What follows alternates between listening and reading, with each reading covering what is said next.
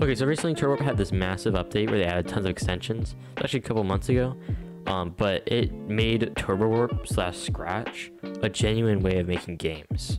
There's tons of things with Scratch that are just absolutely wrong, or not wrong, but just very inefficient for making games. If you want to make anything really big, like multiplayer overhead shooting games, or really any game that's not stuck to like a tiny screen or whatever, it's difficult to make in Scratch. And Turbowarp had this massive update where they released a bunch of extensions to make this 10 times easier, and one of these updates or extensions was actually the extension for Cloudlink. Cloudlink allows you to do networking and allows us to send data over servers, ultimately allowing us to do multiplayer.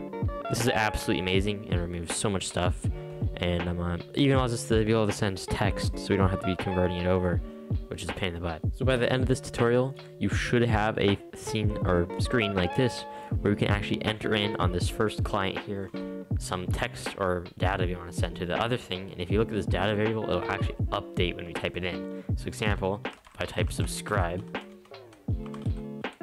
we'll see over here on this second person, it updates the data, and I can type this in, and it type like hello, and it'll update on both clients, which means we can send positional data, we can send bullet data, we can basically send everything, so we can make multiplayer game. But just to get started, we're gonna make this simple demo scene here so we can send data between two clients, connect to a server, and actually have a demo server to be using for our game. Okay, so how do we actually start doing this?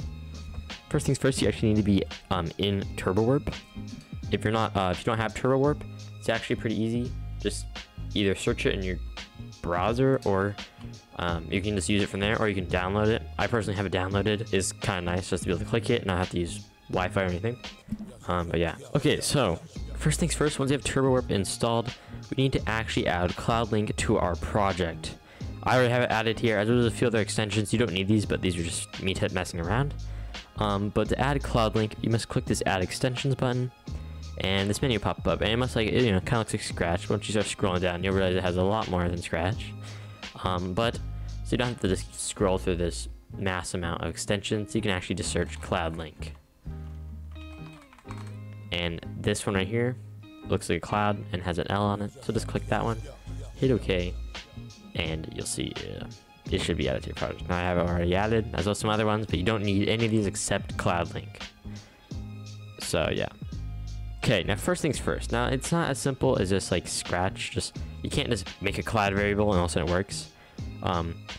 That's one thing that is nice about Scratch's kind of default cloud stuff, is it's super simple, but also means it's super hard to do anything slightly complex.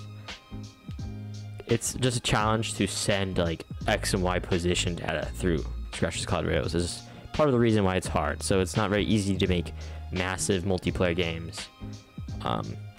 That's why this is great. So there again, with making stuff more expandable and all make more complex, just come with a slight complexity to it, which isn't even that hard of a complexity of this. You just need to have a slight understanding of how this works. Basically, we have servers.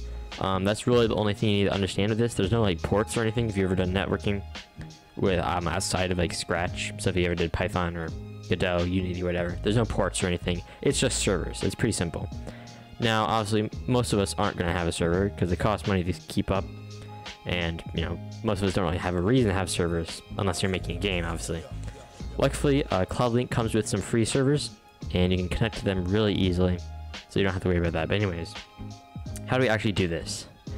So first things first, I'm going to actually make a when green flag clicked here. So basically, once the game starts, we're going to actually want to connect to this server, and then we're also going to want to check if we connected or not. So when green flag clicked, we want to actually grab the connected server. Now, there's a lot of stuff here. If you're using Turbowarp, you can make yourself, you can make it 10 times easier for yourself by hitting Control Space, and then you can search for this stuff.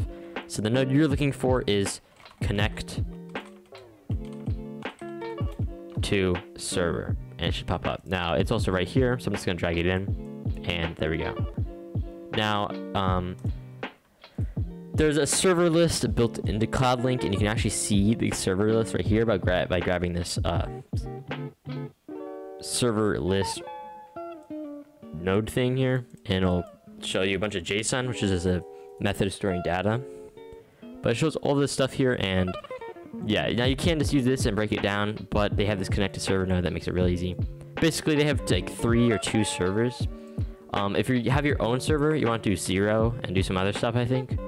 But basically, if you're on your if you just want to use one of their servers, you don't have to pay any money. Just type 2 or 1. I'm just gonna use it 2 for now. Now obviously there can be problems. Example, if you have no Wi-Fi, this could give us an error, and we don't want to just start running our project like if we haven't connected to the server. So we're actually on run a wait, and we're gonna wait until we do connect. So I'm gonna go wait until, and I'm gonna grab this Boolean block here, which is wait until connected. Now this only checks if we're connected. If we're not connected, we'll just keep waiting forever. So if there's an error, there'll be problems. We also need to check if we failed to connect. So basically, I'm gonna grab a operator, and I'm gonna check both of these. So I'm gonna check if connected or failed to connect. So we're gonna wait until one of these are set to true. Hopefully it'll be connected, but just in case it doesn't happen, we just need to check this. Then I'm gonna put an if block here, because this doesn't actually tell us which one. This just tells us, okay, you can keep running now. So what we actually need to do is check the Boolean block here, connected. And again, if you don't want to keep grabbing from this massive list of blocks, you can just search connected. So yeah.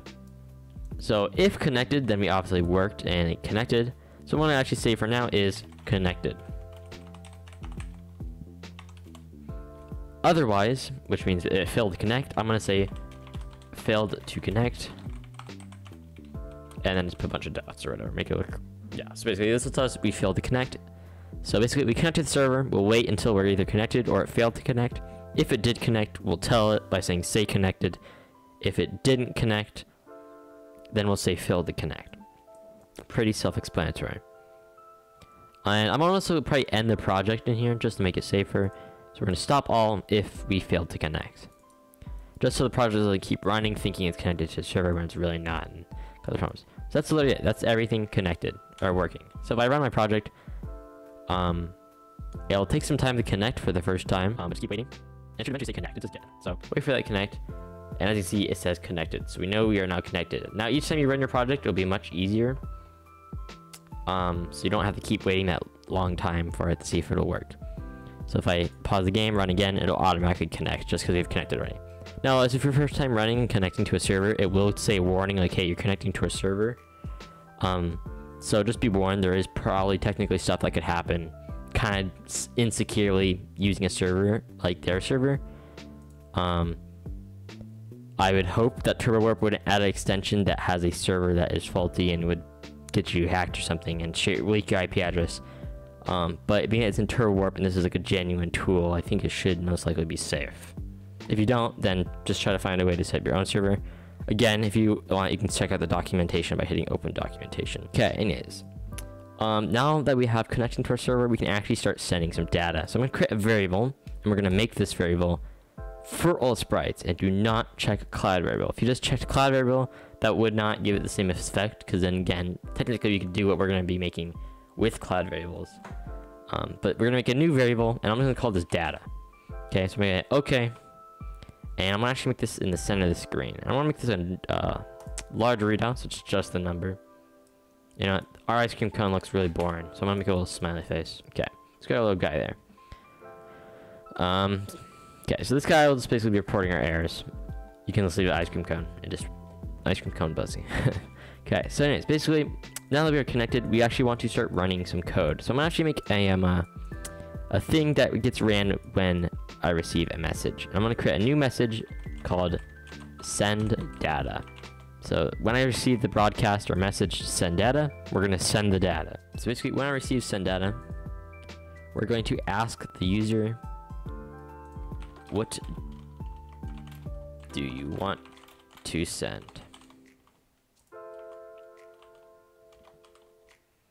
And then what we're going to do is go into Cloudlink and find the send block. Like so. Or you can search send. And it will say something like send apple, but that's just because it has an input value of send apple by default. But it should just say send. So basically, send apple. So we don't actually want to send apple. We want to send our answer. Like so. So basically, well, hey, what do you want to send? And then we'll send that data. Now, make sure you add a delay whenever you send data. So if you ever have a forever example, if you're forever send data, make sure you have some kind of delay. You can either do like 0.1, 0.05, whatever, just do not have it forever looping. This will like crash your client or crash your server. Just make sure you don't do that. That could cause problems for everyone. Just don't do that. Just be safe. Add a delay. Wait 0 seconds will make it wait a frame. I don't think that'll do any good. I think it'll still cause problems. Just at least wait like 0.05, 0.1, something. Wait some kind of delay. That will obviously make your game not super fast in sending stuff, but it's, again, for safety precautions, don't want to crash your server or your game. So add some kind of delay. So I'm just going to go control, and I'm going to force our per layer to wait at least 0.1 seconds. So it's a small enough increment, we're not going to notice sending data. So yeah, anyways. So we're going to send this data, and this send data, will basically send it to anybody who's connected to this server.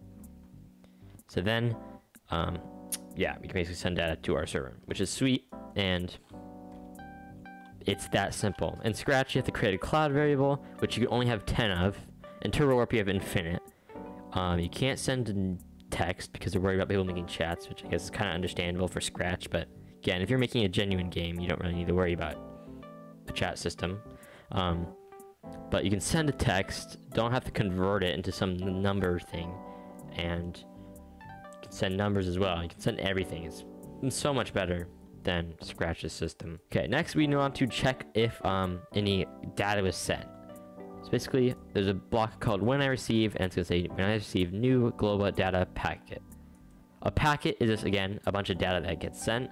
There's a bunch of types: private data, direct data, status code, global variables, private variables. Let's not get into variables or anything. Direct data is most likely going to be data that another user sends directly to you, because there is a user thing. You can set up usernames and everything. So you can send data directly to somebody connected in the server. But we're not going to be doing that right now.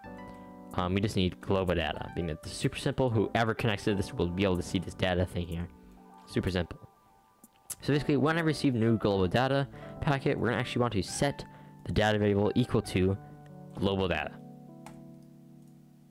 And that's literally it. That's how you make a system where somebody can type in some data. It'll set your data up here. Boom. That's as simple as it is. So much easier than Scratch. If you want to go through this in Scratch, you'd have to make a cloud variable.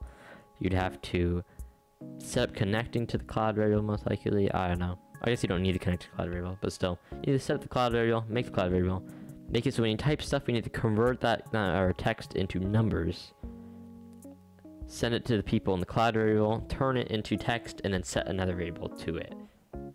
Where it's there, we connect to the server, and then set it to the data we sent. So if you want to test this, just come over here. Actually, let's make sure though, instead of connecting, once we actually connect, we actually broadcast the message, send data. And then we also want to go when I receive new data, broadcast. And we actually want to broadcast send data again. So basically we'll keep looping ourselves to send data.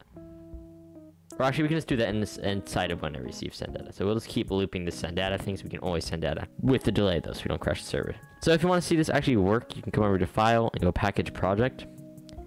And come down and then just hit Package, Project, and then bam. And then, okay, all you have to do is pull up your files. You can't see my files right now. But once you do, you just run that, and you should have the project. So I'm going to pause it and run this. Okay, so I packaged both of them up, and as you can see, they're both running. They're both asking me what I wanted to send for data. So I'm going to hop on this first client here, and I'm going to actually type in something like, hello. Let's be like, hello, what's up? And you can see it pops up on both clients, which is sweet. I can come to the second client and talk, or say like, not much. And boom, updates. Type like subscribe to the crazy dev. And boom, updates. So it's amazing. It's super cool and it's super easy. And yeah, I can already think of methods to make lobbies and rooms so people can make different, again, lobbies and rooms. You can connect to servers, and we can make multiplayer games with, like, you can make Zoms, Royale if you ever play that or whatever. Tons of games you make, and it's absolutely awesome. Anyways, that's really it. Super simple, not that hard to set up. If you, again, there's quite a bit here, but if you just read some documentation, it's not that hard. So yeah, if you guys want, I can make more videos on this subject. I'd be completely down. This is something I find very interesting, very fun to code. If you guys want a whole series of making like a overhead shooter game with lobbies and a full thing, let me know down below. I'll totally make that. Anyways, if you guys want to support me, please consider subscribing or at least liking. If you guys like, it'll help put this video out to more people, and then more people can start learning about Turbowarp and stop using Scratch, so they can start using Turbowarp and actually basically games to places.